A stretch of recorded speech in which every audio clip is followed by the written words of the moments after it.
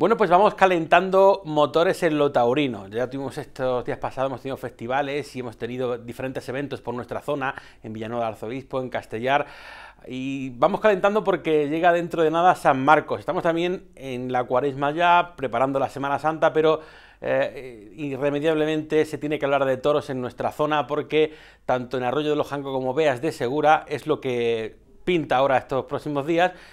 Trabajan todos a tope y entre ellos pues la Asociación Cultural Taurina Villa de Beas, que lleva funcionando prácticamente desde que estamos en pandemia.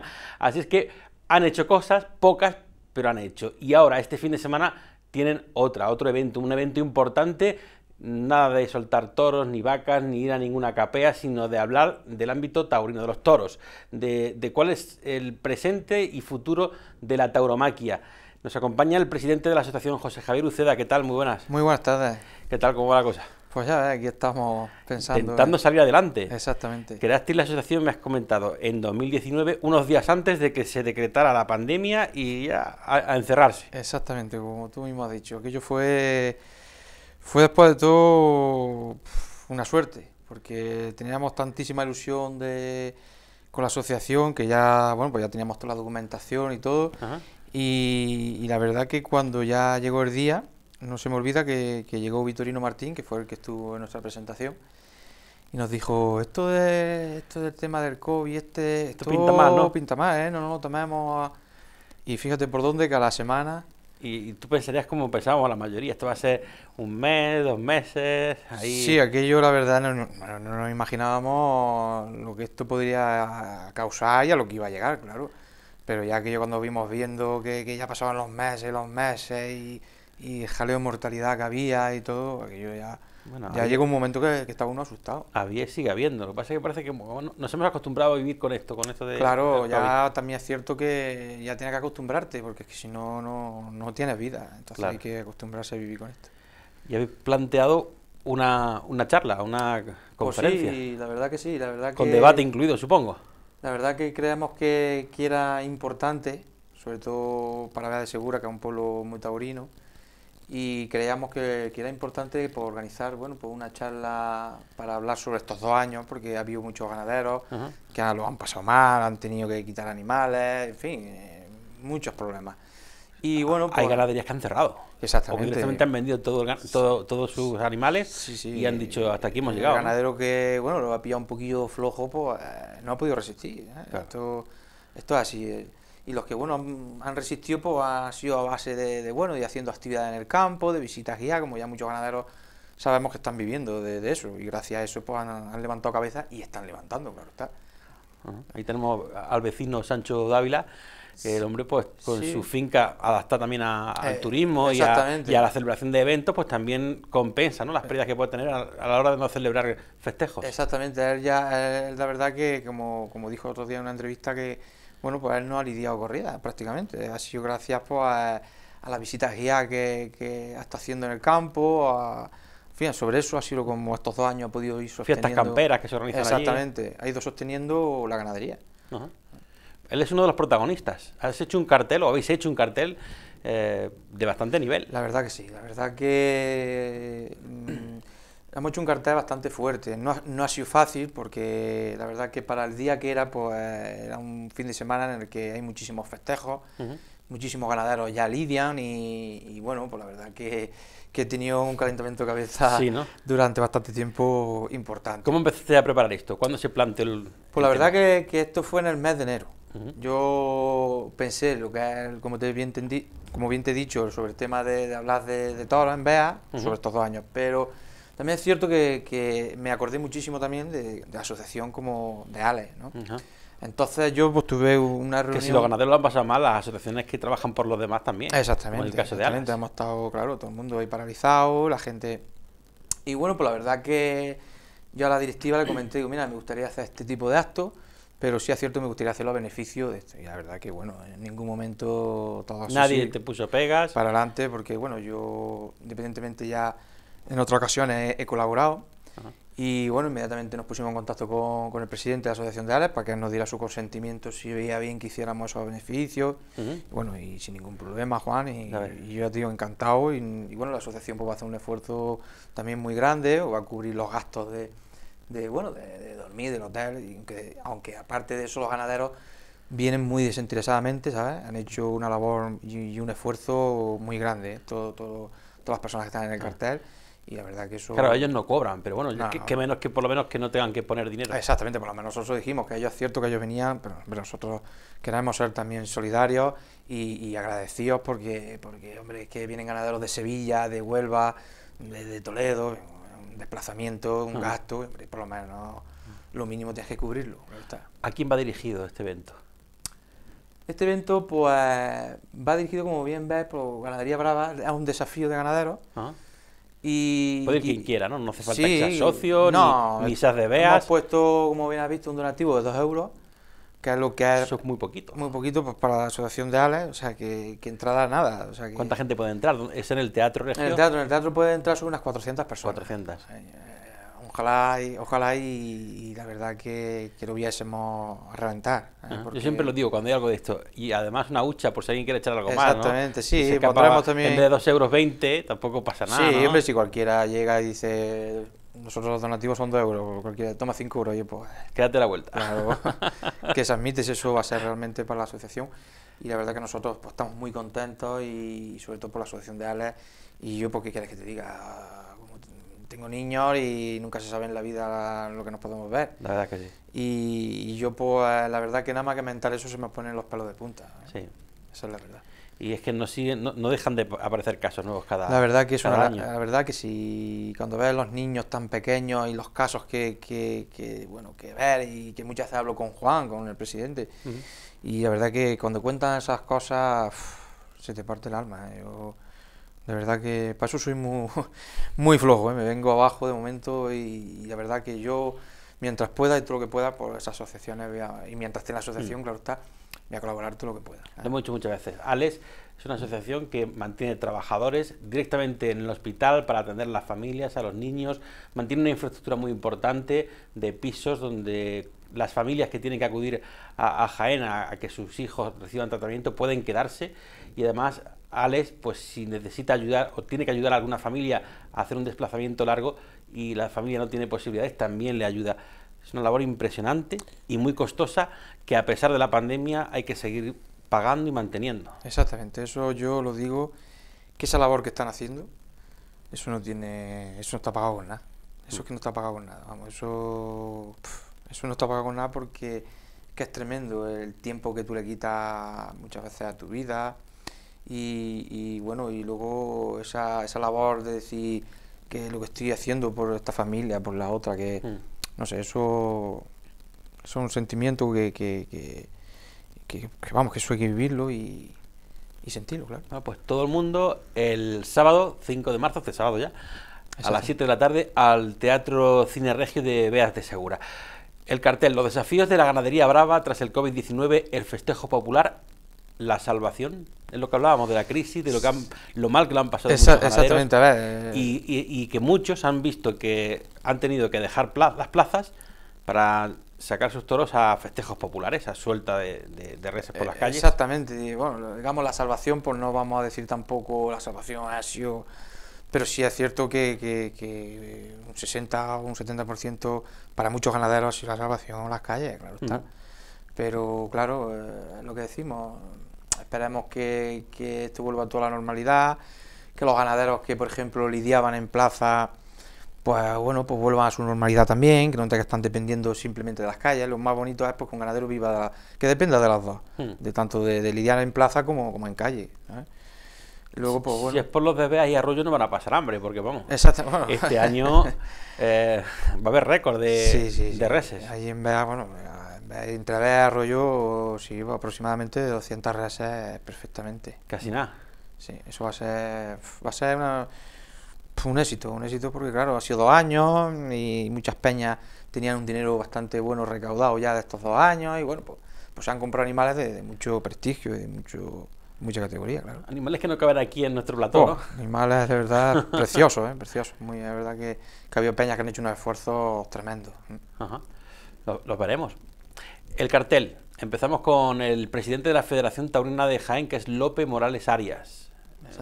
Personaje que, además de Beas, creo que es, ¿no? Exactamente, bueno, él sí, hasta en Beas, fue alcalde y la verdad que bueno, pues nosotros con López tenemos una esta muy buena con él y siempre para cualquier cosa que le llamamos, la verdad que está ahí con nosotros y lo que haga falta, ¿no? Y lo que haga falta. Ajá. El acto, bueno, lo que es el debate, la mesa redonda, la va a moderar también una beatense, que es María Mayoralas, que vive en Madrid, pero que siempre que puede se escapa por Beas, y en esta ocasión también sí, va a estar ahí. María fue llamarla y, bueno, aparte es una muchacha muy taurina y muy metida también en el mundo del toro, lo conoce bastante bien, y la verdad que, bueno, le propusimos el acto y encima para lo que era, vamos, para que, vamos, sin ningún problema. Ahí estoy, ¿no? Ahí estoy. Además, si le gustan los toros, pues más la todavía, verdad ¿no? que sí, la verdad que sí. Ella, además, en primera fila que va a estar. Y luego entramos en la parte de la gente que va a debatir. Está Sancho Dávila, como hemos dicho, que es ganadero, y además que va a presentar un libro en esta ocasión. Mi vida inventada, un libro Mi que vida tiene... inventada.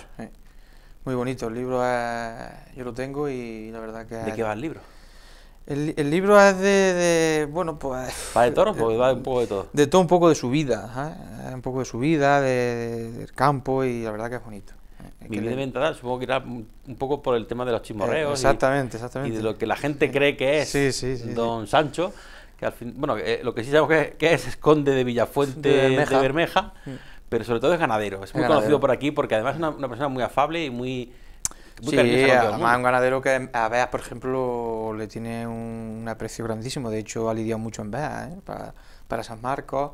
Y ha sido un hombre que siempre ha estado por allí, casi siempre va a las fiestas y, bueno, pues que tiene bastante acogimiento ahí en Beas de Segura. Se lamentaba un día, una vez lo entrevisté, y se lamentaba de que, ya no solo por él, sino por el resto de ganaderías, de que en las plazas de aquí de la provincia se miraba poco por los ganaderos de la tierra. Es cierto. Que se buscaba más toros de lejos, me parece como que son mejor teniendo aquí grandes ganaderías. Esa sí es una de las quejas, bueno, que él pues tiene, porque el año pasado, por ejemplo, en la provincia de Jaén no se lidió más que una corrida de los ronceles, que fue en el arroyo Janco. Y es verdad que, bueno, pues muchas veces lo que él decía, que los ayuntamientos, pues bueno, pues que deberían de apostar un poquito más por los ganaderos de la provincia de Jaén, porque es cierto que en la provincia de Jaén hay ganaderías para aburrirte. La provincia donde más ganaderías hay, creo. Sí, muchísimas. Yo ando mucho sobre este mundo y conozco muchísimas y visito muchas ganaderías y la verdad que en la provincia de Jaén hay ganaderías, vamos, que no le tienen envidia ninguna por ahí fuera, vamos, que sin desprestigiar a nadie, claro está,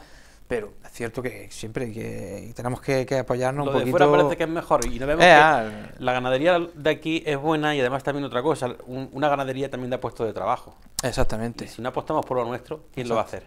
Exactamente. Así mismo. Una lástima. Bueno, tenemos a Sancho Dávila, tenemos a la ganadera Aurora Galgarra también, que va a estar con nosotros en esa mesa redonda. Una ganadera muy importante, en lo que, bueno, pues ya suele lidiar mucho en la provincia de Valencia, en fin, y una ganadería también con mucho nivel. ¿Plaza, calle?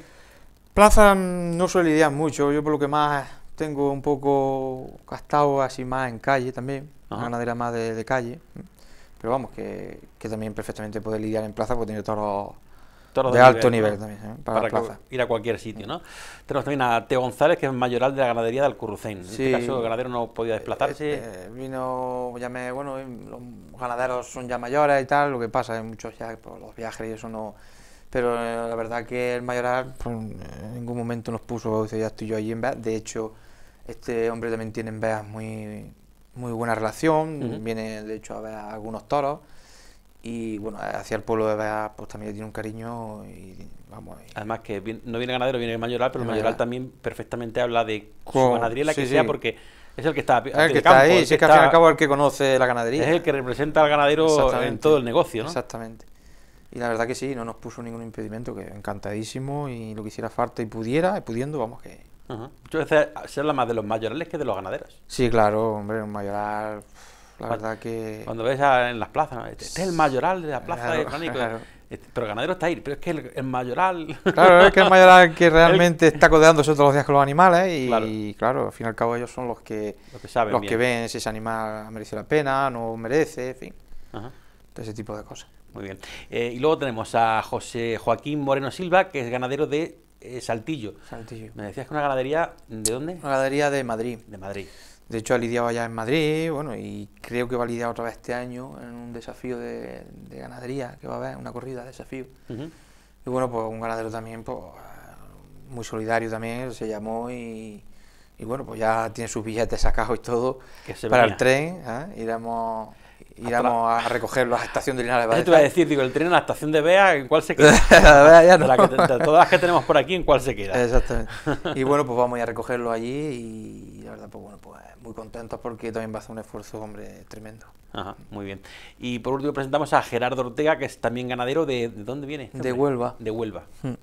También ganadero, también lo llamamos y bueno, el hombre dice, déjame unos días que tengo que mirar la agenda, lo que pasa, claro. Tiene su agenda, tiene muchísimas cosas y sí, a los 2 o 3 días me devolvió la llamada y me dijo, cuenta conmigo que el día 5 estoy en Beas. Claro, es que ahora en marzo, como te he dicho antes, ya empiezan con los festejos, claro, ya están preparando los animales porque tienen que empezar a ver... Es una fecha un poco, por eso, bueno, no se ha hecho antes por el tema de la aceituna, lo que pasa que está todo el mundo... Y entonces, pues claro, esta fecha tenía que ser el primer fin de semana de marzo porque ya meterte más no podría ser. Aún así ha costado muchísimo trabajo confeccionar el cartel. Pero bueno, ¿cómo empezó toda la gestión? ¿A quién llamaste primero? El primer ganadero que yo llamé realmente fue a Sancho de Ávila. A Sancho. De Ávila, porque aquí de la zona, y hombre, lo principal es que vinieron ganaderos. Él tenía que estar sí o sí. Claro. Y bueno, ya a partir de ahí pues se llamaron a varios, no pudieron, y entonces ya pues tuvimos que ir llamando pues otros. Pero bueno, que la verdad que nos dejaron todos los que se llamaron las puertas abiertas para cualquier cosa que hagamos. Sí, que a lo mejor ahora no puedo, pero... Exactamente, en otra ocasión aquí estamos y la verdad que agradecidos de todos los que hemos llamado, tanto los que no han podido venir como los que vienen, estamos súper agradecidos del esfuerzo que van a hacer y del buen trato que nos han hecho cuando nos han cogido la llamada, claro. Es que además el mundo del toro es un mundo muy solidario. Hombre, el mundo del toro, yo ya llevo muchos años codeándome y el mundo del toro tiene su cultura, tiene su educación y yo a raíz de estar en el tema de asociación y todo eso, pues yo amistades muy buenas en el mundo del toro y amigos que hoy por hoy son casi como hermanos. ¿Y la asociación vuestra cómo está? Porque en 2 años de pandemia que no... Pues bueno, la asociación nuestra... ¿En qué momento? ¿Ha crecido? Sí, sí. ¿Está como empezasteis? La asociación nuestra, la verdad que ha sido una cosa increíble. Porque, ya te digo, fue justamente cuando la pandemia, que estábamos con 20 socios, que fuimos nosotros primero la directiva, y a día de hoy tenemos 204 socios. 200 socios. Gente que a lo mejor está también en la hermandad de San Marcos, pero... Sí, bueno, sí, ahí en el pueblo... Porque la hermandad es para lo que es, la hermandad, organizar las fiestas en torno a San Marcos. Claro, esta asociación... Pero faltaba una asociación... Sí, claro. Que se dedicara a hablar de Es bueno, de porque tauromaquia, ¿no? aparte de la hermandad, es bueno también que haya algunas asociaciones, porque es también como un refuerzo para defender las fiestas. Sí, hombre, nosotros tenemos una relación muy buena. Ellos hacen sus actividades de San Marcos, nosotros hacemos las nuestras independientemente y estamos ahí para lo que nos hace falta. No se choca en ningún sitio. No, hombre, no, ni mucho menos, eso es lo último. Al revés, nosotros aquí estamos para lo que a ellos les haga falta y nosotros igual. ¿Os llaman ahora, por ejemplo, para preparar San Marcos? ¿Ha habido algún tipo de diálogo, de conversación? Sí, bueno, de petición de ayuda. Sí, San Marcos lo organizan ellos, bueno, tienen su directiva y tal. Luego vamos a te junta algunas veces, pues si, por ejemplo, si colaboramos con alguna asociación, otra que hubo hace poco, una asociación que hay en Beas Segura de papel, se llama Papel y Tinta, que se hicieron unos escritos taurinos y a los ganadores, pues bueno, pues estuvimos reunidos pues, para entregar unos premios, nosotros vamos a entregar un premio, la hermandad de San Marcos otro, el ayuntamiento otro, entonces pues bueno, sobre ese tema, pero es cierto que ellos van trabajando sobre su labor y nosotros en la nuestra. No quita si tenemos que pedir un favor, oye, por ejemplo, hay un acto, una invitación, ellos nos invitan, nosotros tal, fin que... Pero cada uno, claro, tiene que limitarse a hacer su tipo de actividades, claro está. ¿Hay que reservar la entrada o...? No, bueno, hombre, si alguien quiere reservarla, pero que va a haber ahí en taquilla, vamos a estar puestos y vamos que...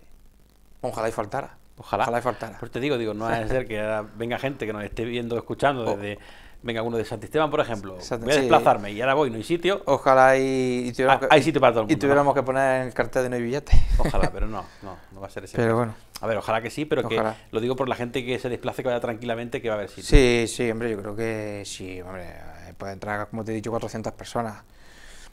A ver, esto es una carta que nos vamos a jugar, lo mismo te encuentras la cosa floja, que lo mismo se dispara y puede ser un exitazo. Es una misa redonda, no, si hubiera, Pero la verdad que el cartel si hubiera pues, suelta de toros en la puerta, a lo mejor. sí, ya. El cartel es muy bonito y bueno, que de verdad le gusta los toros. Esto va destinado sobre todo a la gente que le gusta los toros. Claro, hombre. La gente que sabe de lo que se va a hablar, que habla de los toros, de cosas interesantes, porque supongo que a lo mejor también habrá oportunidad de preguntarle a los, sí, a los luego ganaderos, ¿no? al finalizar va a haber ruego y preguntas. Alguno quiere hacer alguna pregunta a cualquier ganadero que sea capricho de él, por ejemplo. ¿A una duda o alguna? Exactamente. Ajá. Eso no hay ningún problema. Muy bien. Pues que vaya bien. Pues eso es lo que hace falta. Lo hemos hecho con muchísimo gusto, con mucho cariño y esperamos que bueno, pues la gente responda y sea un éxito. Pues lo repetimos, el sábado 5 de marzo a las 7 de la tarde en el Teatro Regio de Beas de Segura, los desafíos de la ganadería brava tras el COVID-19, el festejo popular y entre interrogaciones, la salvación.